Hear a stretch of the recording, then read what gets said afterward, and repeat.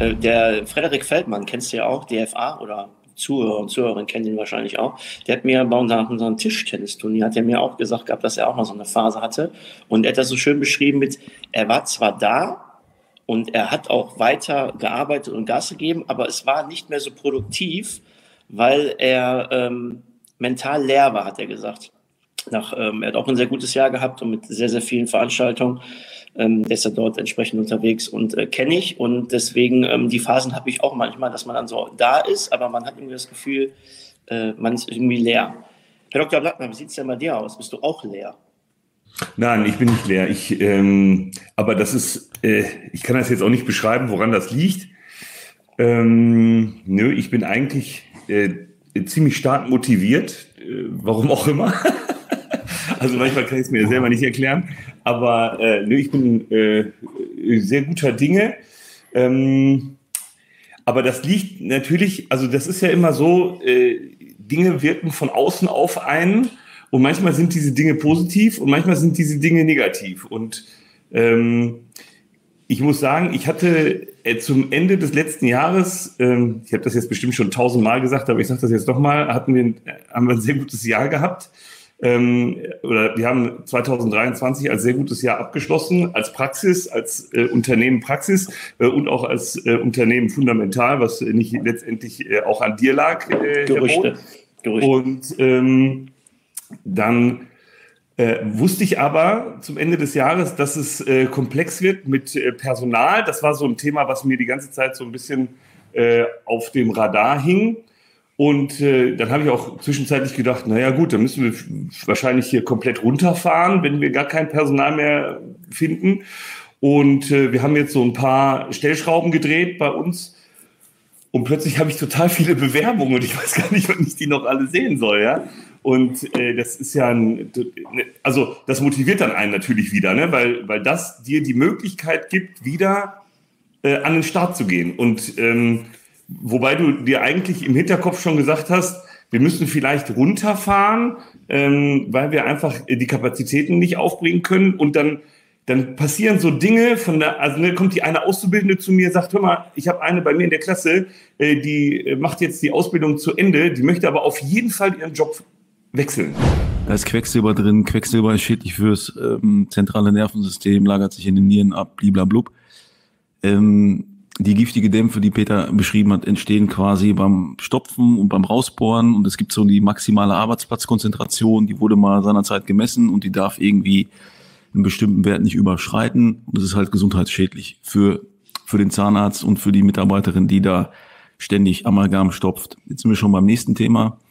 Für die Leute, die jetzt nicht vom Fach sind. Amalgam ist, glaube ich, der Werkstoff, der am besten hält und am besten funktioniert und am langlebigsten ist. Aber er hat auch ein paar Nachteile. Abgesehen davon, dass er scheiße aussieht, ist das so, ich mache das bei einer Kamera, stell dir vor, die Karies ist so, musst du den Zahn so schwächen, weil du stopfst das Amalgam, das hält nur über Retention.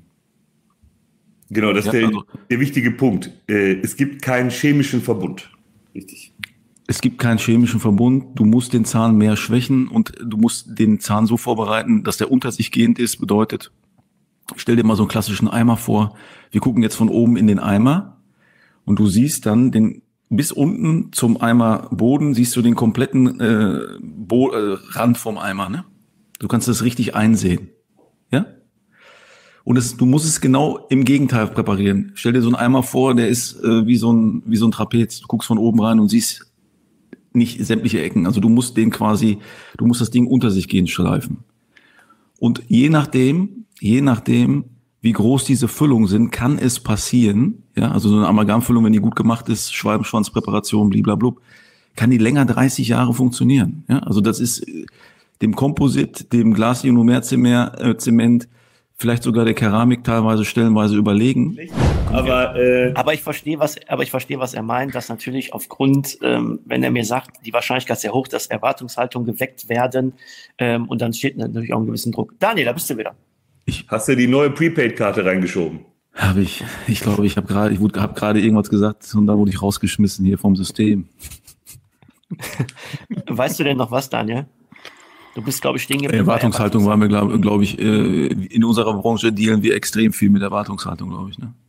Mhm. Und die Verbalisierung dieser Erwartungshaltung vom Patienten ist mit Sicherheit auch eine der größten Herausforderungen, die so zu transportieren, dass wir den Erwartungshaltungen auch gerecht werden. Jetzt, ich meine, wenn du jetzt eine Lücke hast, dann ist die Erwartungshaltung jetzt vielleicht nicht so enorm, teilweise, aber teilweise schon. Du musst halt irgendwie auch gucken, wen hast du da gegenüber, ne? Und am Ende des Tages ist das immer ein Individuum. Das wollte ich eigentlich nur damit sagen. Ich wollte jetzt nicht sagen, dass mir die Statistik egal ist, um Gottes Willen, ne? Also, aber am Ende des Tages muss man das halt irgendwie so ein bisschen runterbrechen. Und wenn sowas mal in die Hose geht, wenn ein Implantat nicht einhält, hat jeder von uns seine eigene Strategie, wie man damit umgeht, denke ich. Und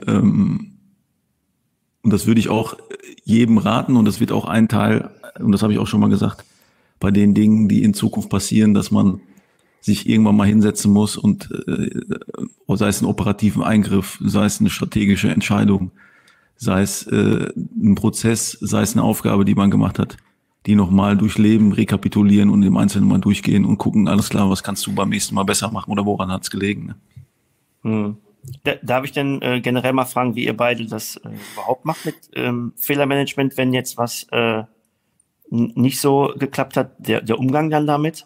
Ich weiß ja jetzt nicht.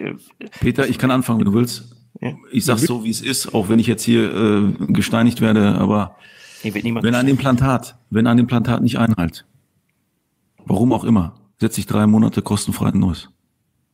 Okay. Und ich nehme in der Regel nicht nochmal dasselbe Implantat. Also, weil, weißt du, mit demselben Verhalten ein anderes Ergebnis zu erzielen, ist ja die Definition von Wahnsinn. Korrekt. So mache ich's. Ob das jetzt korrekt ist, weiß ich nicht. So. Peter? Aber ich kommuniziere das auch im Vorfeld. Wenn wir das Implantat-Thema dafür nochmal nehmen, dann ist das bei uns so, dass wir natürlich, das macht der Daniel natürlich auch, also wir klären natürlich auf, auch individuell. Das heißt, es gibt natürlich Patienten, die haben eine ungünstige Anamnese, um das mal so vorsichtig auszudrücken. Raucher, Diabetiker und Co. Ja, also Raucher und Diabetes, das sind so die Hauptrisikofaktoren. Dann kommen noch größere Risikofaktoren, zum Beispiel durch die Einnahme von Bisphosphonaten, was momentan relativ sportlich verabreicht wird in der Orthopädie. Und dadurch steigen die Misserfolgsraten massiv. Ne? Also du hast gerade 92% gesagt, meine Zahlen sind so bei 95%, auch die ich in den Mund nehme, nicht weil das meine Zahlen sind, sondern weil ich die gehört habe, aber da variieren natürlich die Erfolgsraten trotzdem.